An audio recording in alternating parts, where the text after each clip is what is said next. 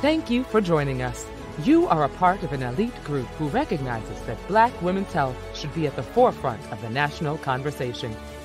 We are mothers, daughters, activists, entrepreneurs, entertainers, corporate warriors, and more, who help boost the economy and often drive the national conversation.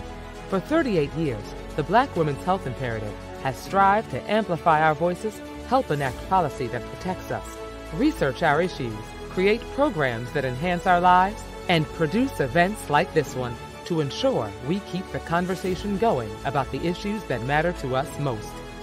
So, let's get started with our program.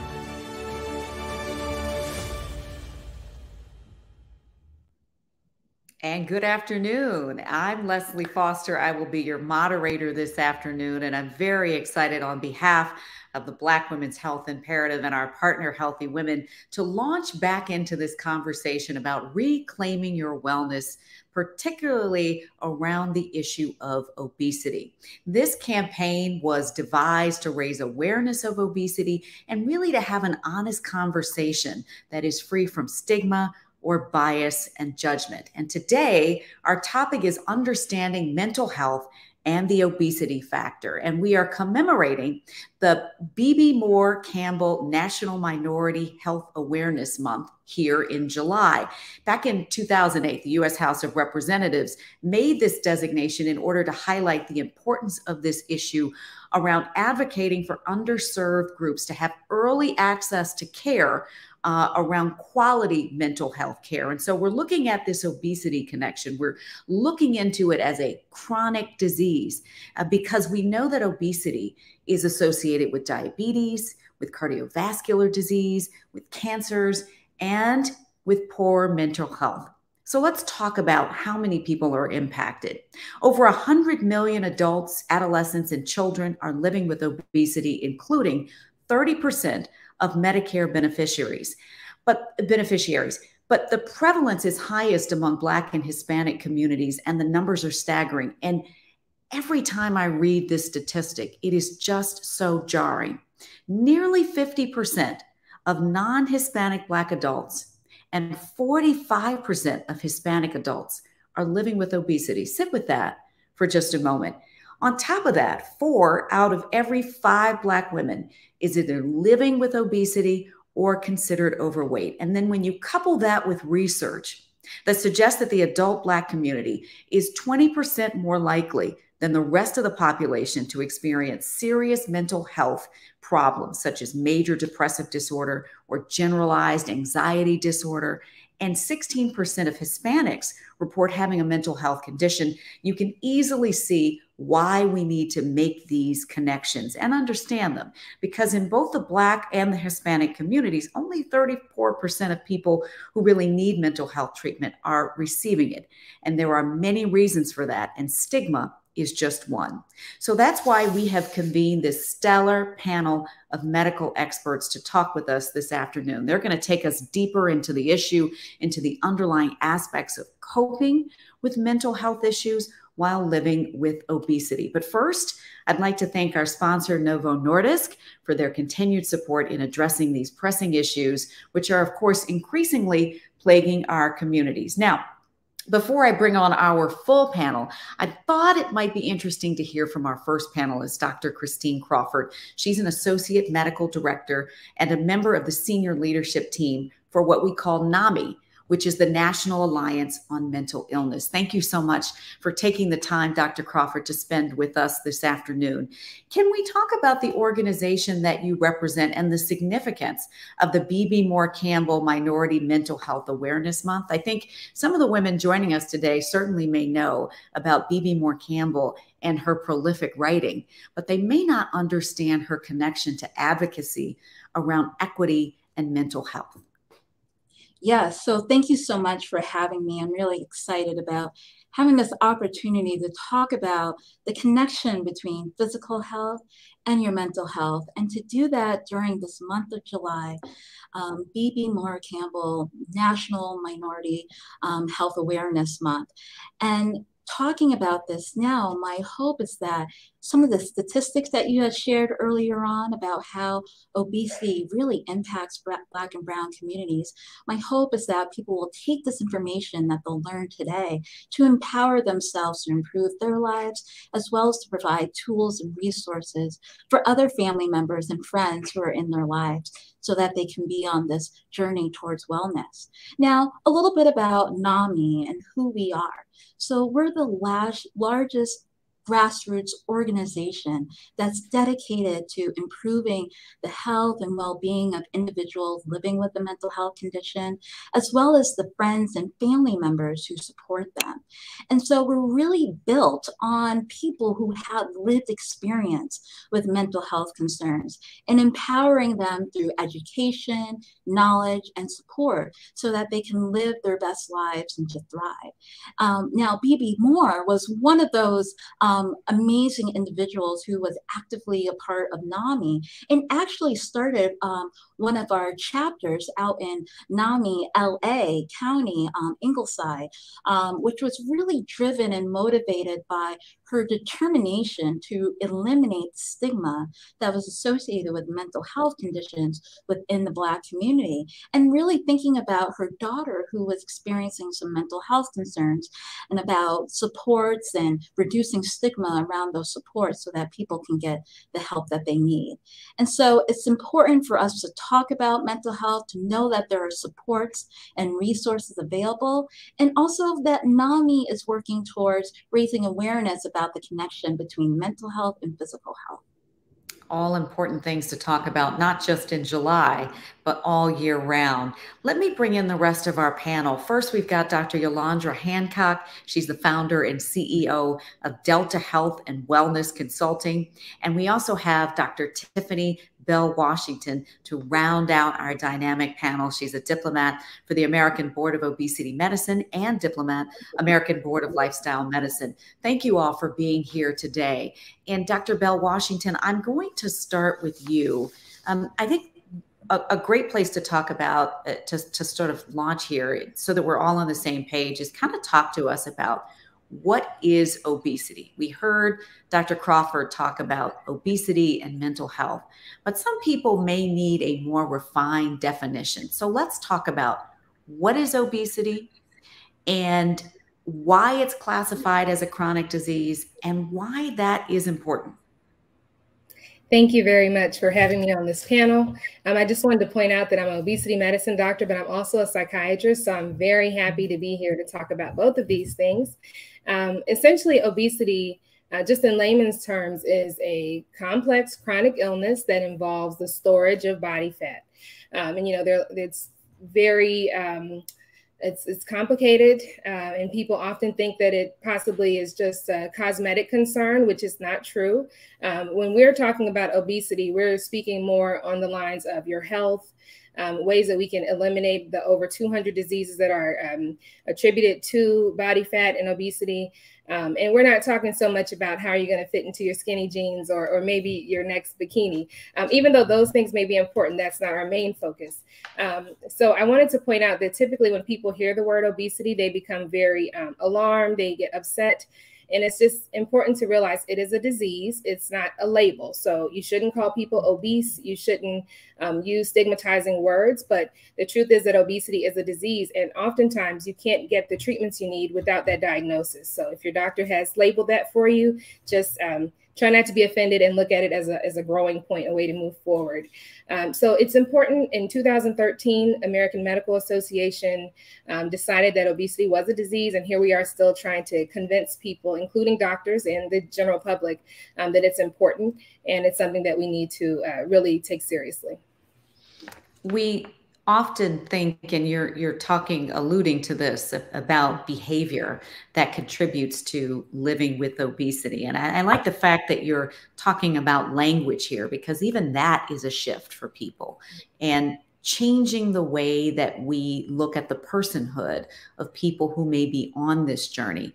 And Dr. Hancock, we know that diet and exercise and lifestyle are not the only things that can be contributors to living with obesity. There are also other things called social determinants of health, and we hear that term quite a bit. I wonder if you can help people understand how living with obesity is broader than just what people may think. Absolutely. I think that's very critical for us in general to understand, but particularly the lay public and healthcare providers. We often consider obesity, the condition of obesity, to be what some physicians I have worked with called a hand-to-mouth disease, meaning that simply it's you overeat and you don't exercise. Not only is that a ridiculous oversimplification, but it's also belittling. A good number of my patients don't eat any more than I do. They may exercise almost at the same level that I do, but for a variety of reasons, it makes it more challenging for them to be able to lose weight. When we specifically talk about the social determinants of health, those are the factors where we are born, live, grow, learn, live, play, and age and work that connect to influence our health outcomes. They make up about 80% of our health. Access to this phenomenal panel of physicians is about 20% of our health outcomes. And these social determinants include things like our level of education, our employment status, our income, housing. Your house may be great, but the built environment in which your house exists, the resources that are available to you in terms of transportation, healthy food choice, safe space for physical activity. We've classically defined race as a social determinant of health. I would argue, as I'm sure the other panelists would, that more importantly, racism is a very critical factor in terms of social determinants of health, because racism not only impacts us directly because of micro and macro aggressions, particularly for people of color that we experience every single day, but racism also influences another social determinant, policy.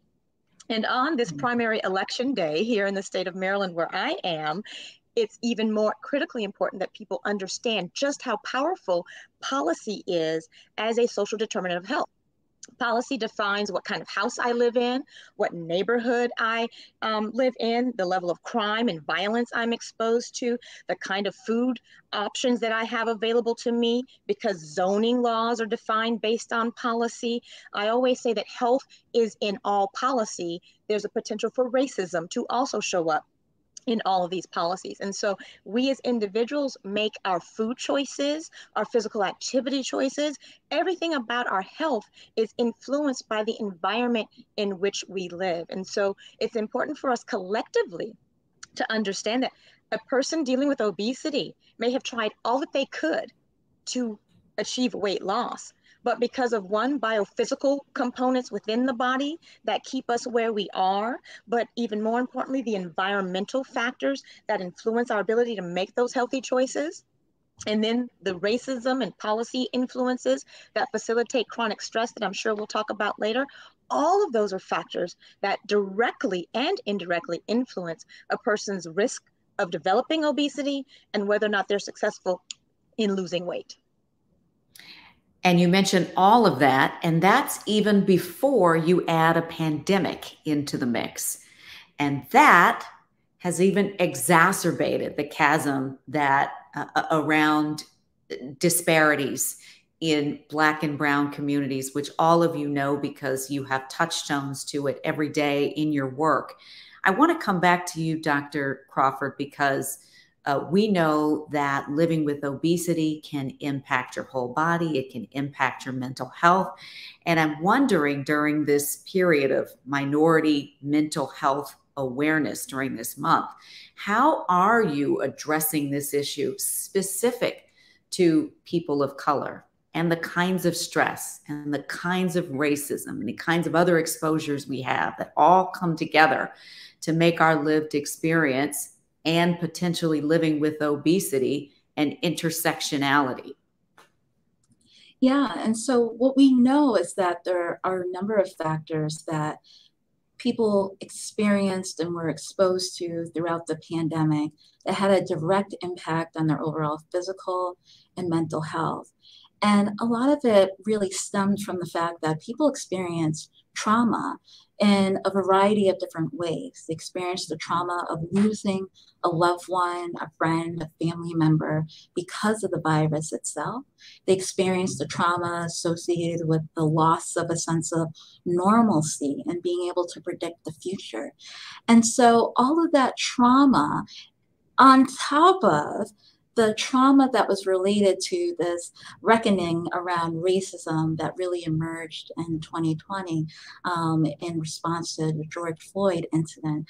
And so racism has always been present, but the fact that it was on such huge display and everyone was talking about it, and we were seeing images repeatedly of Black people being subjected to discrimination, being subjected to violence and experiencing death at the hands of racism was additional trauma that was difficult for a lot of people to turn their head away from and to run away from. And so having all of that superimposed with maybe already being vulnerable to experiencing depression and anxiety and not having access to some of the tools and effective coping strategies and outlets to be able to manage with all of those complex emotions. So for a lot of people, engaging in physical activity, being able to go outside, to gain access to healthy foods and to be able to prepare the foods with the time that is necessary in order to prepare healthy and nutritious foods. Because people were experiencing these losses, these traumas, it was really hard to keep up with the lifestyle changes that are necessary in order to kind of maintain a certain weight. And so what we have been doing at NAMI is we've been talking about the role that racism and trauma has played on physical and mental health, and to label that and to acknowledge that and to validate the experiences of so many Black and brown people who have been going through that and wondering, am I the only one who's been struggling with these issues? But we're here to say, as part of NAMI, you are not alone in that. And in fact, that's our go-to slogan at NAMI, is to let people know that they are not alone. So through our support groups that we've been offering at our various local chapters, through our educational workshops in which we've been talking about the role of racism and trauma, and talking about that openly and honestly, and to see that coming from the top of our leadership, our CEO, who really stands behind the impact that racism has on physical and mental health. And the other thing that I just want to mention is that we at NAMI have what's referred to as Hearts and Minds, which is a program that has been developed to really talk about the connection between physical and mental health, the importance of physical activity, the importance of a nutritious, healthy lifestyle in terms of your diet, and also talking about the impact that mental health conditions and the treatments that we provide can make, how it could contribute to making it a little bit more challenging for people. So certainly NAMI has been doing its best to address this issue that you brought up. Can we go a little more granular, Dr. Bell Washington, and help people understand what are the things they might be feeling that might be red flags where they should be saying to themselves, I need to reach out for some help right now? Awesome. Again, I'm very glad we're speaking about this. I will say, overall, it seems that our population, my family, just everyone included, does not necessarily admit when they're having any sort of mental health struggles or troubles. And, I have lots of patients, because I mentioned I'm a psychiatrist. So child and adolescent psychiatrist, adult psychiatrist. And when people come to me, often the first thing they want to tell me is, well, I'm not crazy. So, and they're very scared to talk to a psychiatrist because they're concerned that we're going to think something of them. So I always reassure them that, one, no one should be calling you crazy. No one should think you're crazy. We all have something that we're working on in life, and they're just struggles, and that's just how life goes. So you get to a struggle and you try to surmount it. So we have to be careful when I label someone as depressed, or if I say they're having anxiety, because a lot of times they'll say, no, I don't have that. I'm not sad. I'm not crying. And so your depression may not look like someone sitting in a corner kind of balled up, not willing to get out of bed, because for a lot of Black women, we've been taught to be strong, keep pushing, don't show your emotions at work because it might be misunderstood as aggression, or someone may think that you have some other emotional issues. So, people really hold it close to the chest, and they don't necessarily share. So I would say, if, and I use this term with my teen patients, but if you're feeling some kind of way, or you just notice that you're waking up and you're kind of thinking, oh, I don't think I can get through this day. You know, how am I going to get to work and do the things I need to do? If you are getting up and getting things done, but at the end of the day, you're so drained, so just hopeless, kind of feeling like I can't go on. Lord, I don't know what tomorrow is going to bring. And that just is a feeling that keeps overwhelming you. I think that's the time to reach out. NAMI is an excellent resource.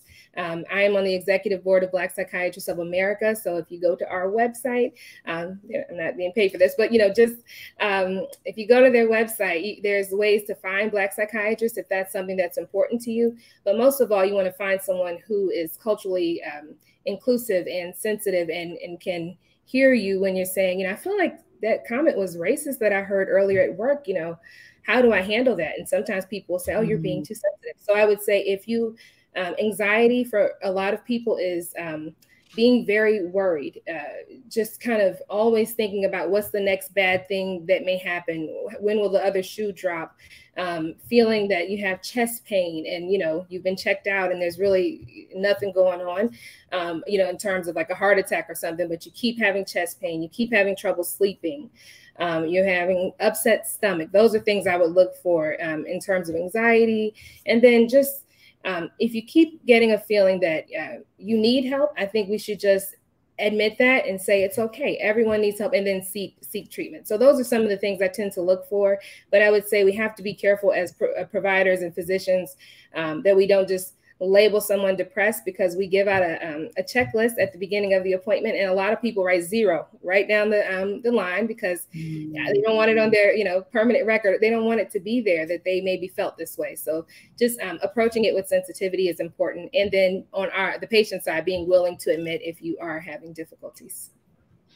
Dr. Hancock, you treat many people of color and people who may have your shared life experience. And I know that Dr. Bell Washington talked about an inclusive strategy, and you do things like Reiki to help your patients as well. Is some of this, though, some of it's on us to identify, but some of it is also on the people who touch our lives as providers to help us recognize, right? So how do you have that kind of conversation with your patients, that kind of sensitive, understanding conversation to help them understand? And I'm asking you this because there may be people who have not had this conversation with their physicians, and there may be physicians who haven't had this conversation with their patients. So we want to help educate everybody on the spectrum about how we get people to better health. Sure. You know, there's no more sensitive space than being a pediatrician and talking to a little one about weight. That's where you really want to bring in your least stigmatizing, most culturally competent self, because the last thing I would want to do, both as a pediatrician and even more importantly as a mother, is create a conversation, create a space where a child feels belittled, feels stigmatized, feels uncomfortable. So I'll talk through what I do for kids, and then I'll talk about what I do for adults. In the pediatric space, children aren't always coming to see me because they're dealing with obesity. They're coming for a checkup. It just may happen that while I'm evaluating them, they may be also diagnosed with obesity. And so the conversation that I have with parents, I use the few tools we have to talk about weight, which is the growth chart.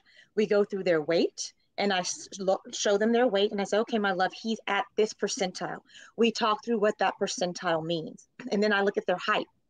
And after I do that, we talk through, based on his weight and height and age, he is this much above where he should be, or he's at average weight for a 12-year-old and he's 6.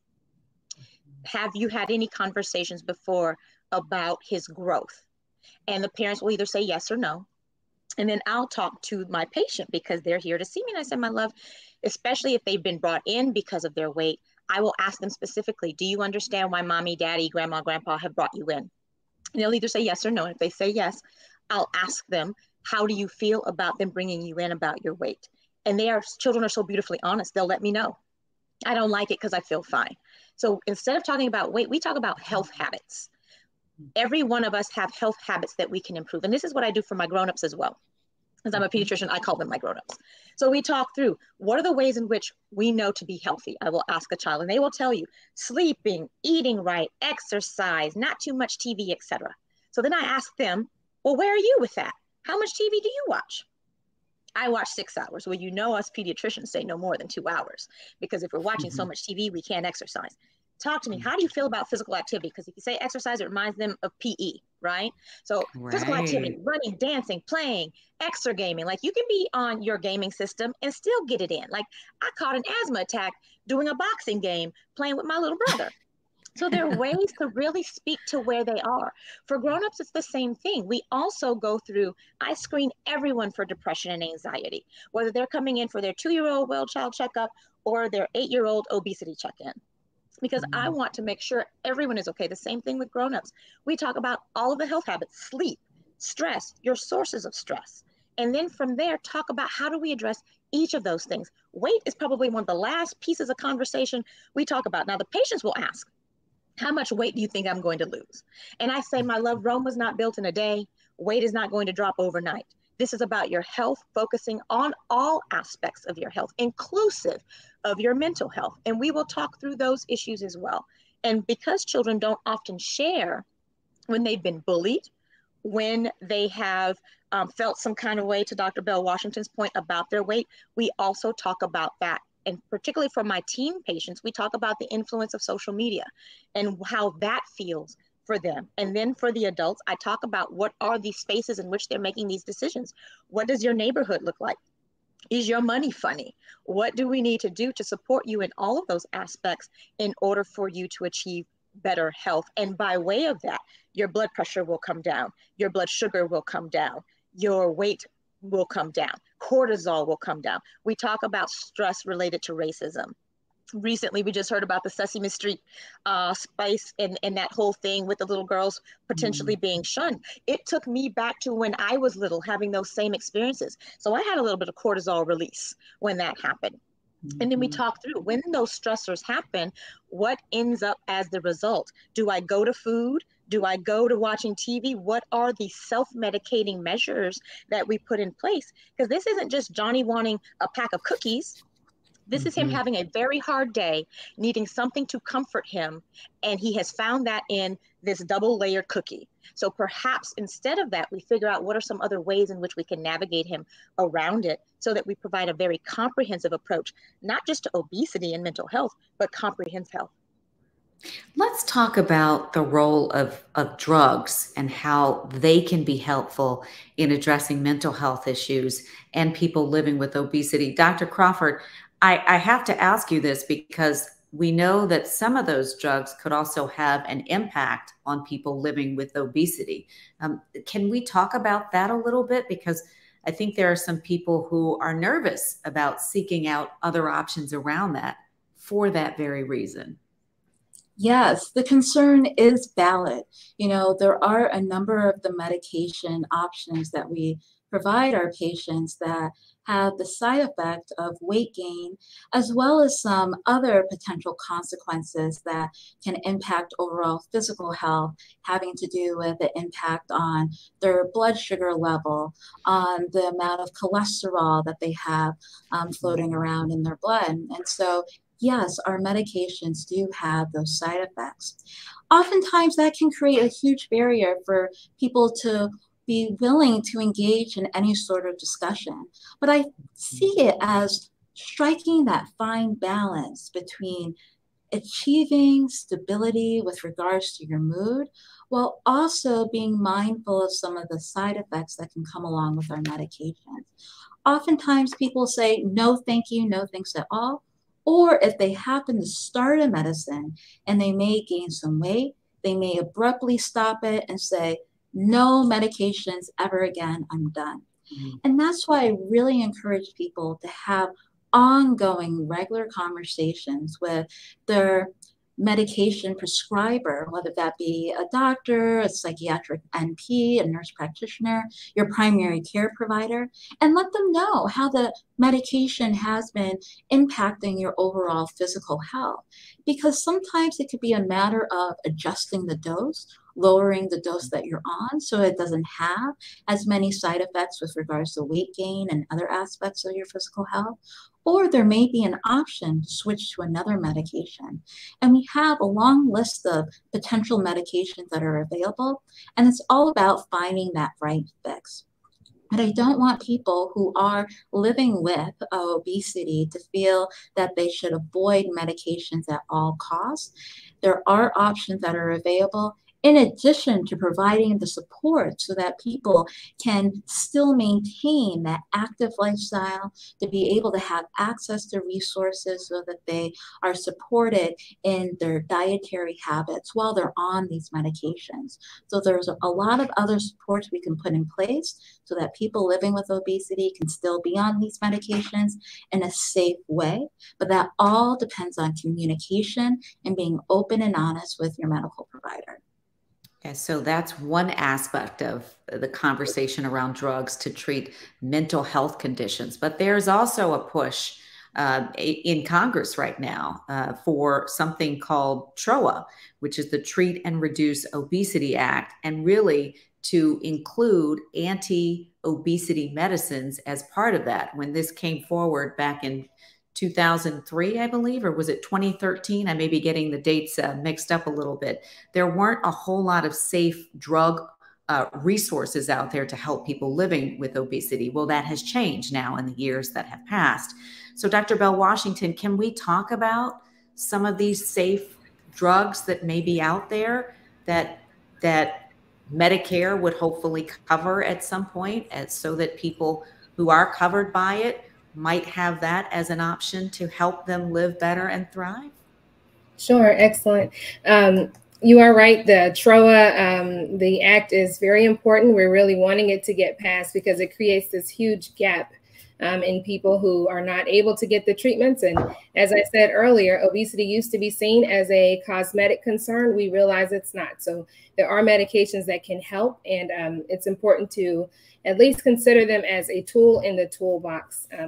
Dr. Crawford mentioned this earlier, and then I'll answer your question. But just that as we treat mental health, there are times that people gain weight on those medications, particularly antipsychotics, which get prescribed to some younger children when they need them. It gets prescribed to older adults, and you can wake up and a month later, you've gained 25 pounds. I've had that happen to several patients, and then wow, they are dismayed. They want to stop the medication. They're out of there. They're thinking, I don't want to gain weight too. I'm already having some emotional issues. I don't want to have this as a problem. And in my practice, what I tend to do is I look at the medications a patient's on.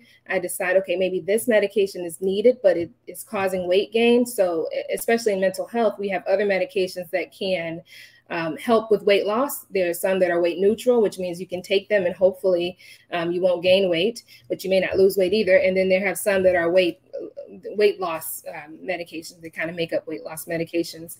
But there are 4 weight loss drugs that have been approved for long-term use. And so we have, bupropion and naltrexone, that's a combo, Saxenda. So there are other, and then Qsymia, which is phentermine, and that one, people got concerned because they heard of fen-phen back in the day, but the phentermine part of it is actually the part that does not cause problems. So you can take that medication, and the FDA may have it where you take it for a short period of time, but really you can take that medication for years and not have any health issues result from that. So I would say if anyone is considering medication, also surgery is an option, though we didn't mention that, but there are many. In Obesity Medicine Association, we call them pillars. And so, there are pillars of treatment, and it's been mentioned, you want to control your stress. You want to control what you're eating and try not so much to aim for these calories, but you want to aim for the quality of your your diet. So if I eat 1,000 calories of jelly beans, I mean, my teeth might hurt, you know, like I would feel like I've eaten, but, you know, very shortly after that, I'm going to be hungry again. I'll have a sugar crash. And then if you have 1,000 calories of some healthy food, likely that would last longer. And so, and I say healthy food, there are no good and bad foods, but there's some foods we should eat, you know, much less frequently. And so you want to just have this balance. So you have nutrition, you have sleep, you have stress. Stress needs to be controlled because it changes your hormones and can certainly add to weight gain, weight storage, fat storage. So if you're interested, and then diet and also surgery options. So there are medications that are out there that are safe and available, and they work. So just do consider them. Dr. Hancock, you know about all of this because it all shows up in your practice. But one of the things I've heard, particularly during this pandemic, is how overwhelmed our psychologists and psychologists are, particularly the ones who are Black or people of color, because many times people want to see someone that they can identify with. So because we know that there are a lack of matches, so to speak, how do you counsel people about getting the help they need in a timely fashion? They may want to see a Dr. Crawford or a Dr. Bell Washington, but they may not be available. So how do you remove that barrier so that people who actually need help may be able to get it regardless of whether the doctor looks like them? Right. So I think, one, it's important to put it in context. When people hear how few there are, just to understand the percentages. Only 5% of all physicians in this country are African American. Only 4% of all psychologists are African American, and only 2%, like we got a Black unicorn amidst within our circle, 2% of psychiatrists look like us. And so when you think about that, particularly in terms of culturally competent care, it makes it like a needle in a haystack. It's interesting to me that in order to renew my DC and my Maryland medical license, I have to take CME on HIV. I have to take CME, continuing medical education, on opioids. Okay. I have not prescribed opioids to a pediatric patient in over 10 years. I have not dealt with a child, thankfully, with HIV in the past 12 years. But every 2 years in Maryland and every year in DC, I have to do continuing medical education on those areas. But I don't have to do a single bit of continuing medical education on nutrition, obesity, lifestyle. Every once in a while, they'll throw a little mental health in there, depending on, you know, their mood. But when it comes to obesity, I deal with that. We deal with that. Every specialty deals with it every single day. So the first thing we have to do is really look at continuing medical education and the medical education system in general to incorporate basic nutrition knowledge and specifically obesity and cultural competency. It needs to be required in all curricula across, not just physicians, nurses, NPs, PAs, anyone working in health needs to have all of those areas done. 2, it's really creating, for me, a cadre of folks that I can go to. I have a list. Now it has grown, thankfully, to 2 pages of people I can refer. The beauty of the pandemic is now we have virtual access. So if you go to like Black Girls Therapy, if you go to, I think there's a Zen website, there are all these resources. NAMI has always been one of the places. I just love the fact that I'm in the space with Dr. Crawford, because NAMI has been one of my go-to places for not only patients, but families to get support so that they know they can learn how to advocate for themselves, even in a space where they're dealing with a less than culturally competent physician. Because part of it is our training and us showing up collectively, and us not just being Black folks, but every person who works in healthcare. But it's also equipping our families and our patients with the capacity to advocate for themselves, even when they're dealing with a racist physician, because it happens, even when they're dealing with a stigmatizing physician or other healthcare professional. So it's doing both of those things that allow us to create a space for us collectively to optimize our mental health in the same way that we focus on physical health.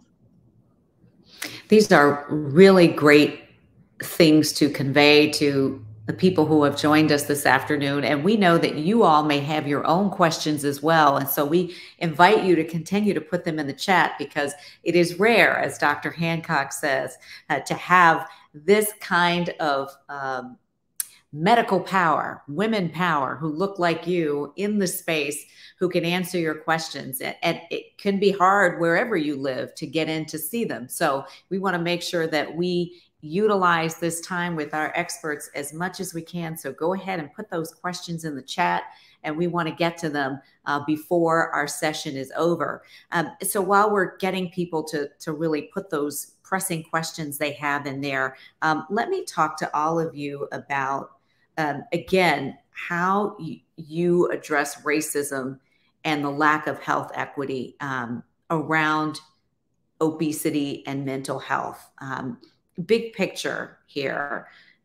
If you're going to a physician, if I'm going to a physician and I have these concerns and I don't feel like someone's hearing me, how do I, as the patient, push for them to advocate for me?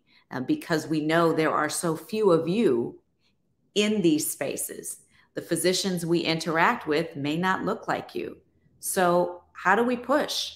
If we feel like we need some additional support and we're not being heard, we often hear, in particular, Black women who've talked about they're feeling some kind of way, they express the symptoms they're having. Sometimes physicians don't listen to them, and their health outcomes may be poor because of that.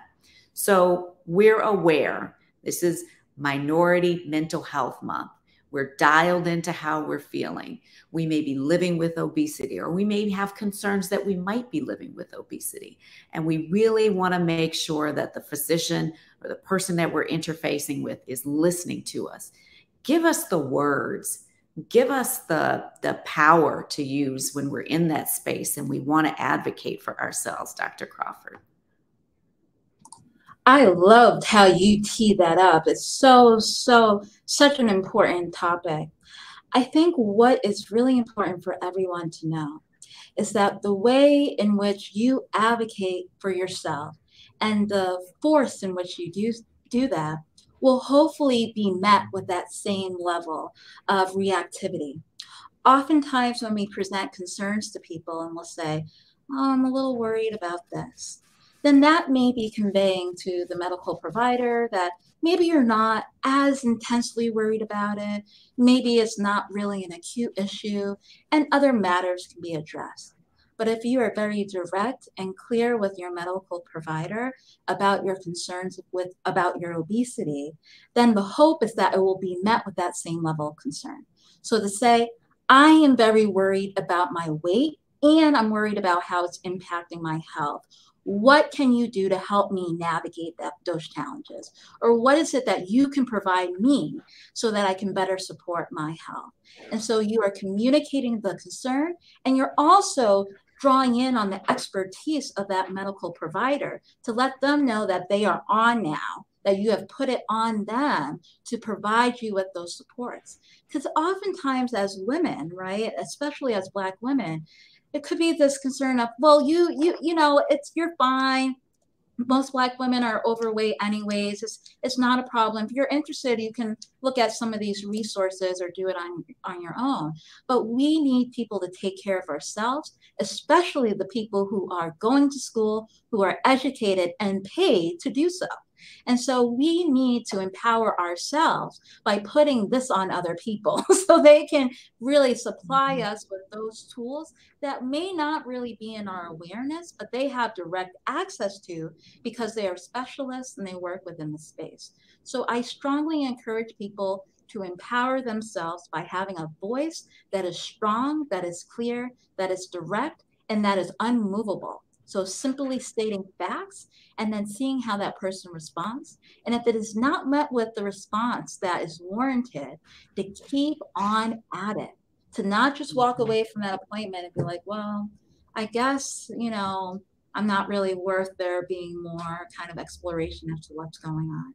You keep at it. And it can be very exhausting, it can be burdensome, but we really need to put in that work to advocate for our health.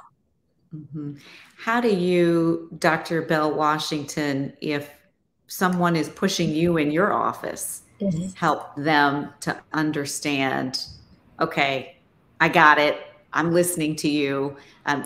I'm going to assume that you all are so dialed into your patients that that has not happened with you, but you're human as well.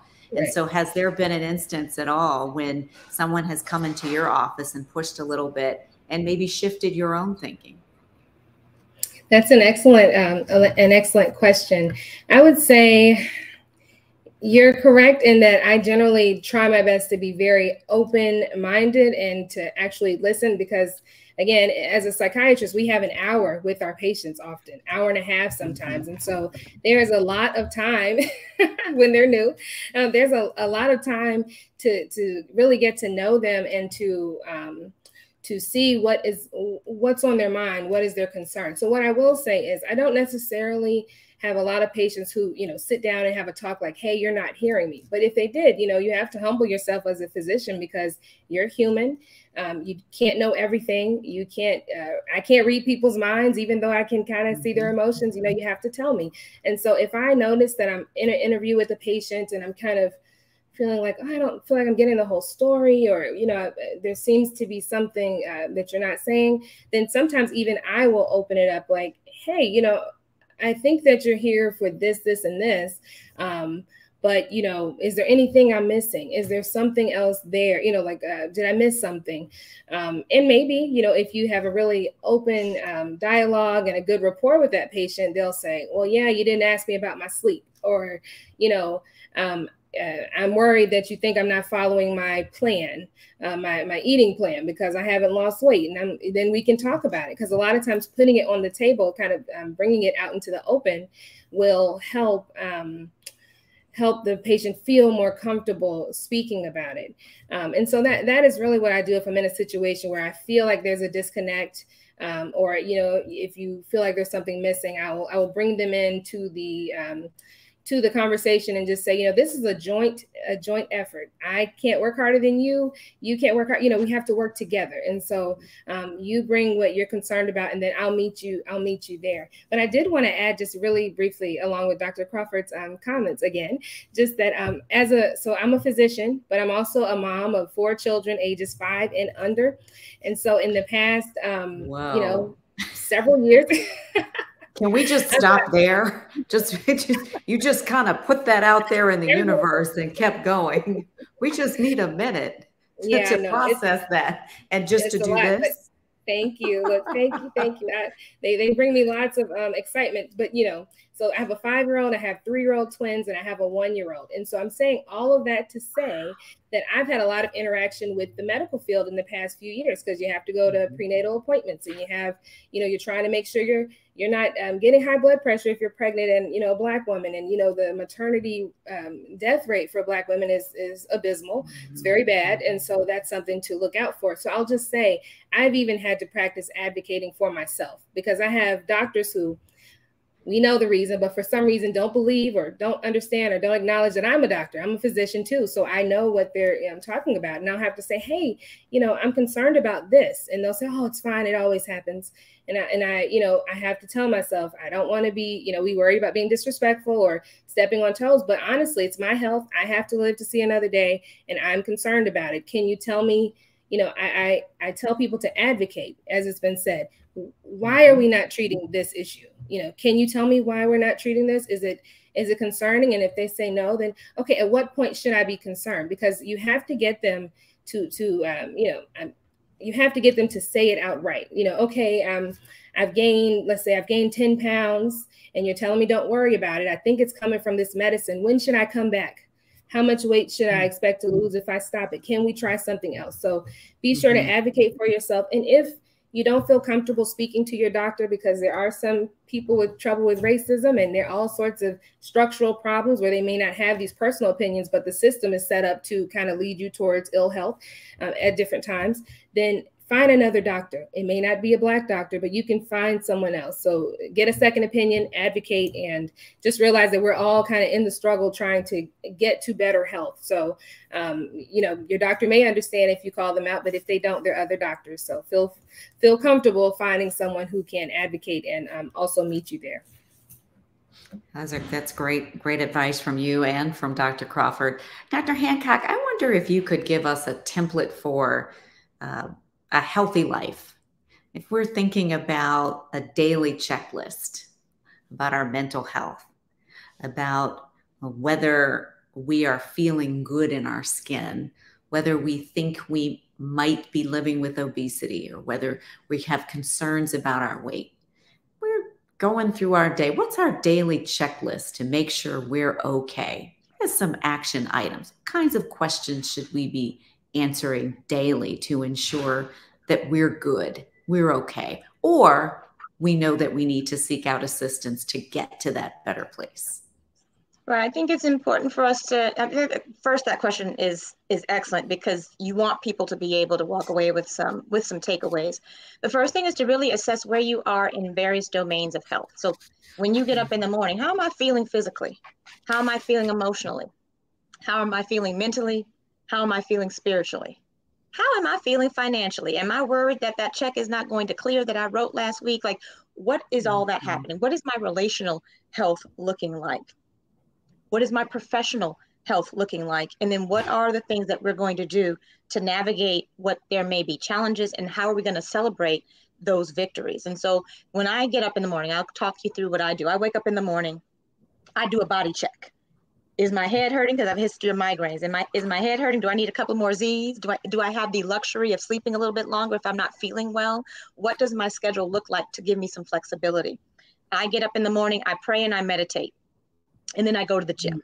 So I get my physical activity in. You don't have to go to a gym. Throughout the pandemic, I figured out how to work out at home. I even got yoga certified so that I could not only be able to exercise myself, but to also provide that resource to my community. So what does your day look like in terms of the opportunity to have some form of physical activity? What is going to be your planned downtime? You know, we always say that if we fail to plan, we plan to fail. So we want to think through, what does my day look like? And this, what I want you to do is think about it ahead of time. Don't wait till the day of. This should be something that we start working towards, striving towards. What am I eating today? It's particularly for a lot of us who are super, super busy, we skip meals. We get so involved in everything that we're doing that we will sacrifice self for everything else. So while we're on a break, I'm rushing in here to make myself a little sandwich so that I have something to eat in between my patients. What does your bedtime look like? I will be fully transparent. Sleep is my Achilles heel. I will try to get so much in a day that I will sacrifice sleep, and then it ends up biting you in the behind later. It does impact your mental health. It impacts your relational health, all the domains, right? So being very specific. If I drink sugary drinks, and I just heard on this panel that sugar is one of the foods that can alter mood, which is critical. People just do not fully understand how important food is in terms of mood. Food can deplete your dopamine and serotonin hormones, which are your mood stabilizing hormones. They can take them up and crash them way back down. The food that you eat, particularly fats, can impact how sensitive your body is to dopamine and serotonin. Dealing with obesity can facilitate certain food choices. Medications can facilitate food choices. So it's knowing all of that and making conscious decisions about what I will do for myself, what I will do for my family. I have a 9-year-old daughter, and the decisions that I make every single day, I keep her in mind. I put myself first, which is what I've taught her to do. You put yourself first, you put your oxygen mask on first, and then I figure out, what does my daughter's day look like in order to optimize her health. If we take the time to be very, very purposeful and present in each and every health decision that we make, that's what's going to allow us to achieve better mental, physical, emotional health, all of those areas of health.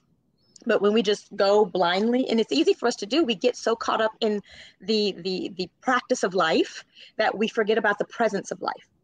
And when we become more present with every decision, like how I said, health is in all policy, health is in every single decision that we make, even in voting. So when you vote this year, think about your health, the health of your family, and the health of your community. Before I let you go, that's great. Last word, Dr. Crawford, Dr. Bell Washington, and Dr. Hancock. One thing you should do during this Minority Mental Health Awareness Month. To pause and reflect. We heard about how we're always on the go, but we need to slow things down, reflect on what it is that we're doing and how it is that we're doing it, so that we can make sure that we're taking care of our overall health. Perfect. Dr. Bell Washington? I would suggest that everyone spend some time journaling or praying, and also get outdoors. So that's two things, but I think those are both very helpful. And Dr. Hancock? Don't forget our babies when we talk about mental health. Check in on your children. Don't ask them closed-ended questions. Give them a way to measure out how they're doing. I asked my daughter, tell me about the highlight of your day. Discuss with me the challenge of your day, so that I can help her through emotionally and socially what she's dealing with.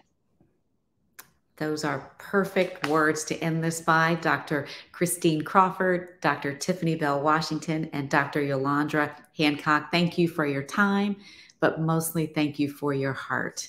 We all receive it in the spirit in which it was given this afternoon, and we hope that all of you who have joined us now and may be joining us later to take in this afternoon session receive all of what our doctors shared today in the spirit that they shared it. So thank you for being here. Thank you for pausing for a moment to be present. We hope this has been insightful for you. The webinar will remain on YouTube, so if the information you received has been helpful, feel free to share it. Feel free to come back to it. Feel free to rewind back to that part that you missed, that you want to make sure that you are intentional about. On behalf of the Black Women's Health Imperative, Healthy Women, and of course our sponsor, Novo Nordisk, we thank you for being part of our Reclaim Your Wellness campaign. Please visit reclaimyourwellness.org to sign up to be notified for future events. Have a great day, have a healthy day, and we hope to see you the next time.